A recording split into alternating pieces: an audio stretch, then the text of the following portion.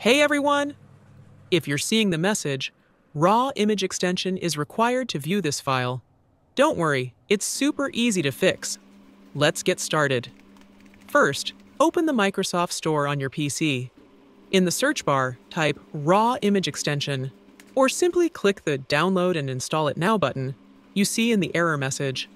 This will redirect you straight to the store.